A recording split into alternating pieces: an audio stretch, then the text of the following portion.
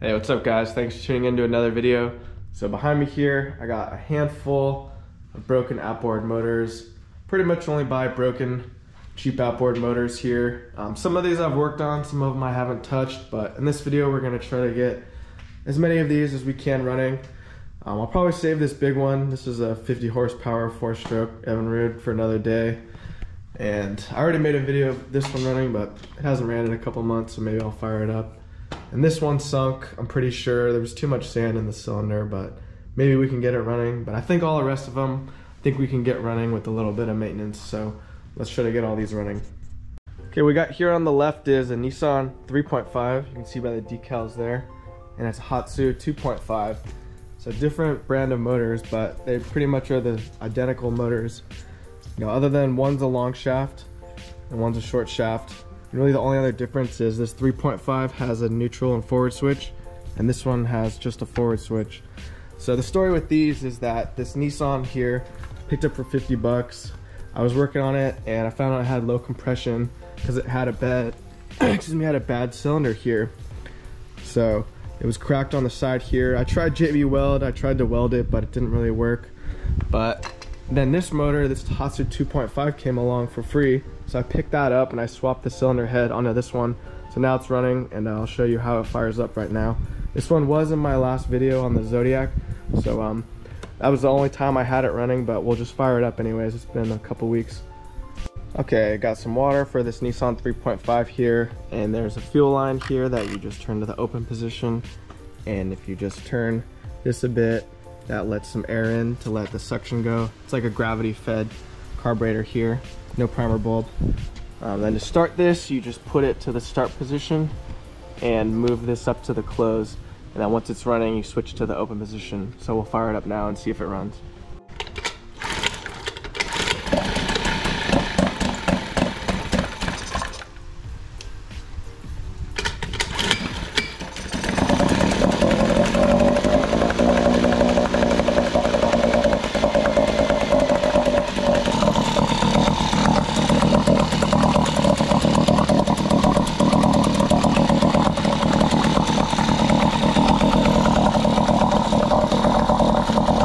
Okay, so we got this running good now. I'm gonna swap this power head and put it onto here. I actually haven't fired this up yet at all. I did clean the carb a while back. I can't remember if I put fuel in it or not. So I think with the power head on here, I think it should be running, but we'll find out. Okay, I swapped the power head on here. It's just 4 bolts. So I just took the whole thing off with the spark plug and put it on here. So yeah, let's see if this one wants to fire up.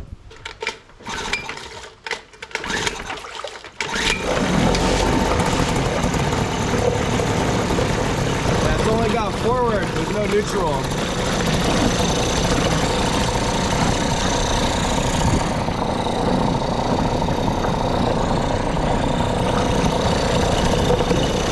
Looks like there's a little bit of water leakage here, so I think I might need to tighten these bolts a little bit more. Alright, let's try that again.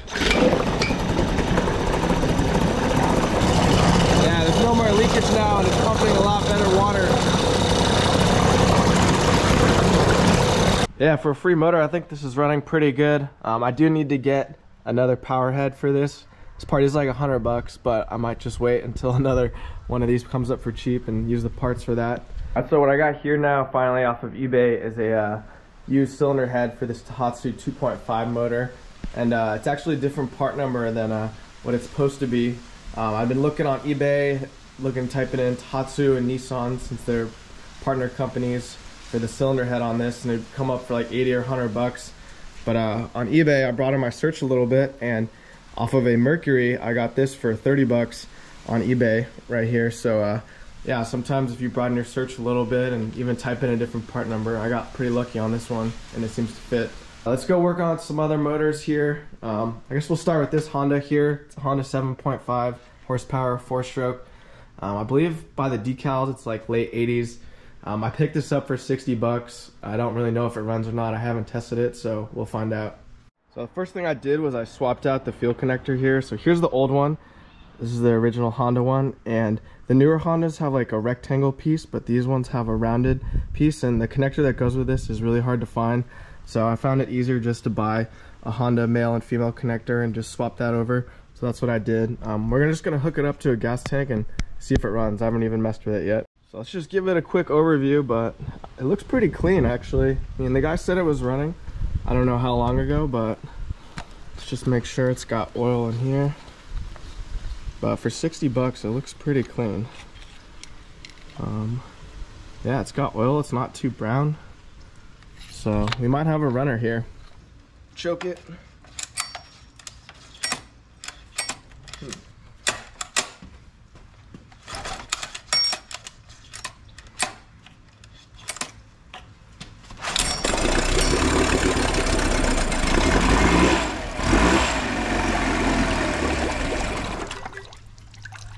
Not a bad start.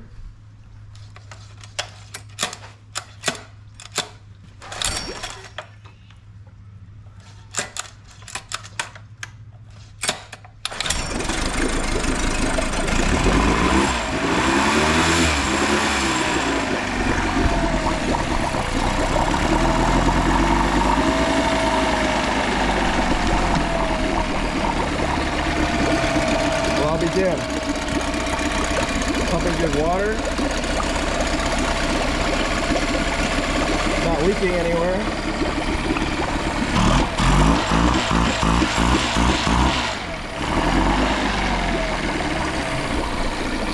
Idle screw might need to be adjusted slightly. Let's see, when I take it all the way back to the beginning position. Oh no, it didn't die. Just see if this stop button works right here. Cool. Let's fire it up one more time here.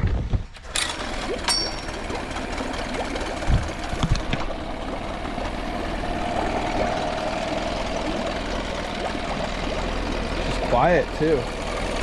Looks like this is a newer filter. Fuel looks pretty clean in there.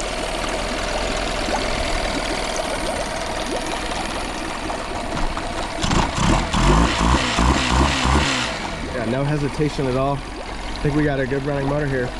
Okay, so the next motor here is a Briggs and Straton. It's a 5 horsepower, 4-stroke. It's air cooled actually, so there's no impeller to cool it, so it's not water cooled. So it's pretty much just an overhyped lawnmower engine. But I got this for free from my friend Shay and Carl, so thank you guys for giving me this. So I did clean the carburetor a while back.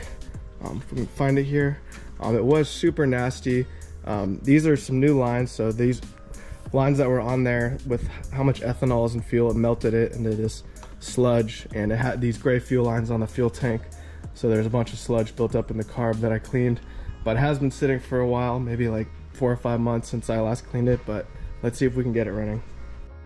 Okay, got some fresh fuel pumped into it. I don't think I technically need water since it is air cooled and there's not an impeller, but we have it hooked up anyways.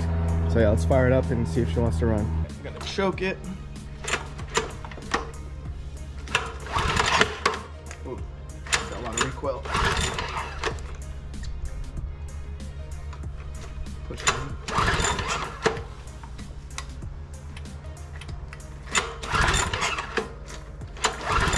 Okay, time to cheat here. Got some starting fluid. I'm gonna put it into this air box here. I think this should maybe entice it into starting. If you can see up in there, this fuel line came undone. So if I pump the primer bulb, you can see fuel is just leaking out of there. So I'll hook that up and that should be our issue that we're having. All right. Finally got her running. Might need another carb clean. Yep. She just died when I gave her throttle.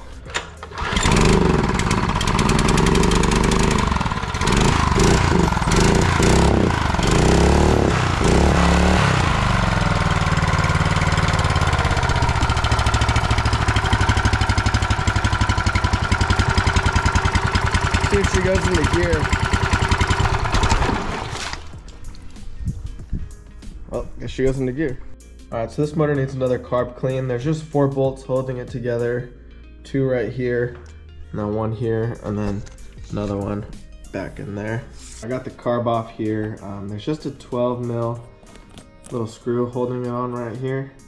And I cleaned this once before, but I let it sit a while, but I kind of figured by how dirty it was the first time I cleaned it that it probably needed another cleaning. And yeah, check that out. I don't even know what that is, just old gas deposits still built up in the carb. But yeah, this wouldn't have ran like this. Just a little carb cleaner, look how much cleaner that looks. So if you look right here, to me that looks like the plastic liner from these gray fuel lines. I've said it in some of my other videos that these gray fuel lines are no good since they got plastic liners in them, and with how much ethanol is in today's fuel, it just melts these liners. So for these smaller carburetors, I got these little micro drill bits. I mean, you could get like a small staple or a paper clip and bend it, but I find that these little micro drill bit set that I got works good for cleaning these carbs. Just to get in and make sure that all these passages are clear so fuel can get through. So yeah, still working on this Briggs and Straton motor, and I got the fuel pump kind of isolated here, and I'm not too familiar with these motors, but I think this fuel pump is bad. Maybe it's got a bad diaphragm or something, but if you look underneath there, when I pump the primer bulb here, if I can reach it, it's leaking fuel out of there, and I don't think that's normal. So yeah, I got a new fuel pump here. It's only like $10 on Amazon, so I'll try replacing that and see if it leaks. Yeah, so now I got this new fuel pump on. We look underneath now. Now when I pump the primer bulb, it's not leaking any fuel, so I think that old one had a bad diaphragm on it, so hopefully this new one makes it run right. All right, with that new fuel pump and another carb clean, I finally got it dialed in. Fire it up for you guys. Give it a little choke.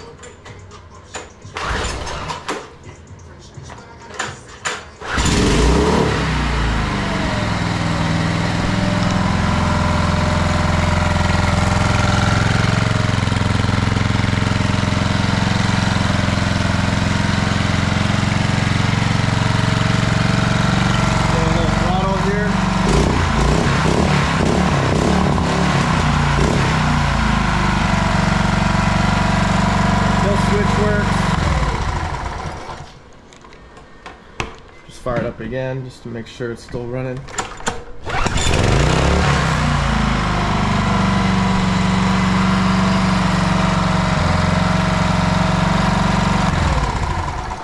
Alright, the next motor here is a Honda BF 7.5, 7.5 horsepower, 4-stroke.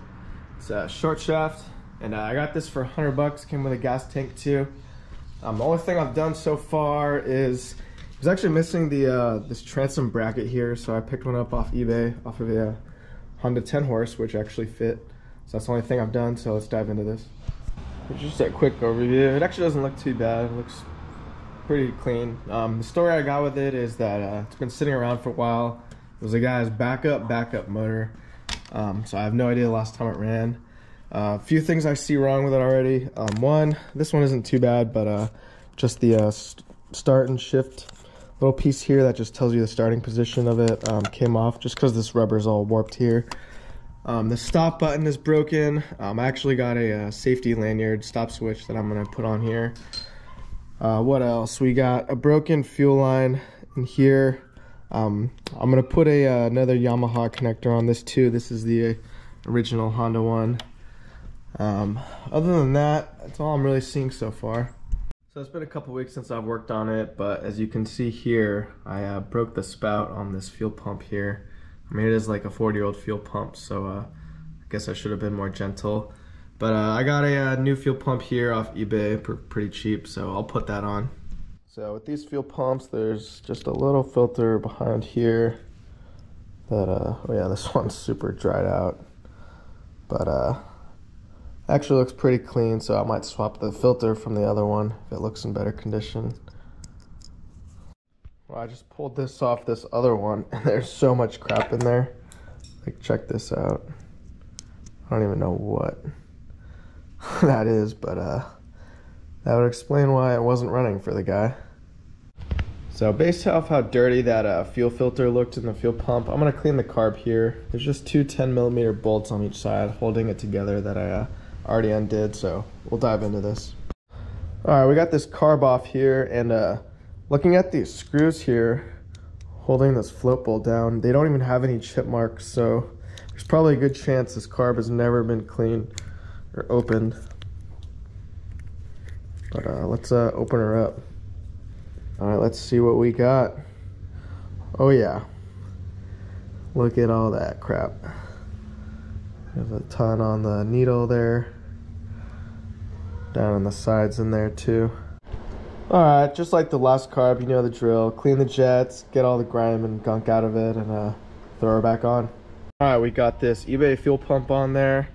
Got the clean carb. Got another Yamaha fuel connector here.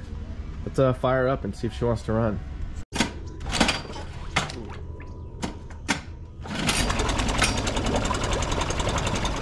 Oh, that was close. Give it a little more gas here.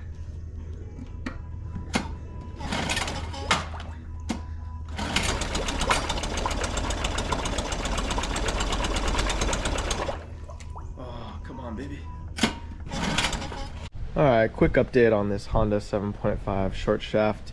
After a few carb cleans, I also dialed in this air mixer screw here a bit, and it wasn't running perfectly good. And I also took out this fuel filter that goes right here in the fuel pump. I think this one was just too brittle and warped and was restricting fuel flow, but I think I got this dialed in now, so I'll fire it up.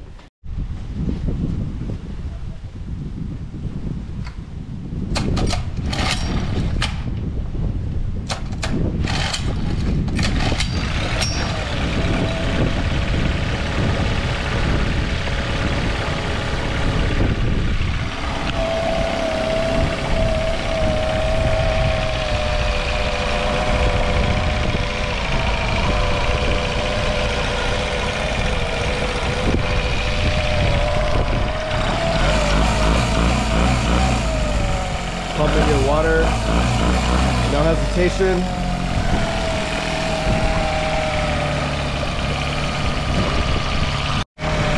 So this motor doesn't have a working stop button. It's right in there. There's normally a pin that goes in there, but it's actually just an open circuit. So if you just take something that has a plastic end or rubber end and just push it in there, you can stop it.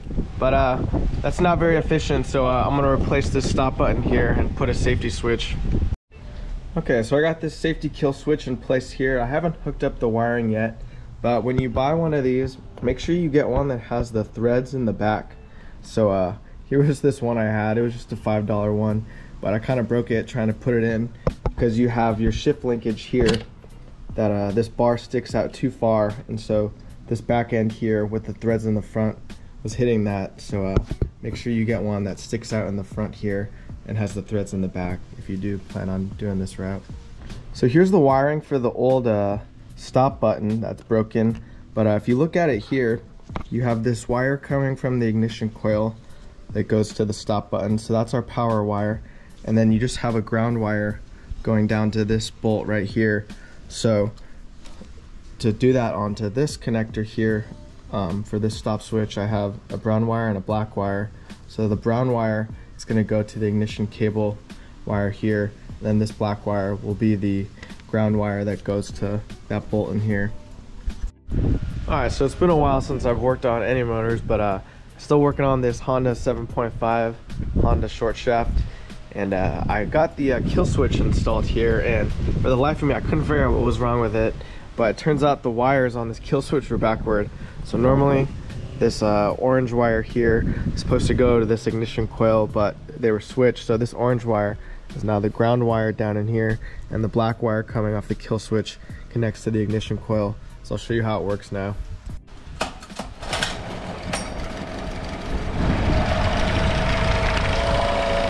got it dialed in, running good now. And now with this kill switch too,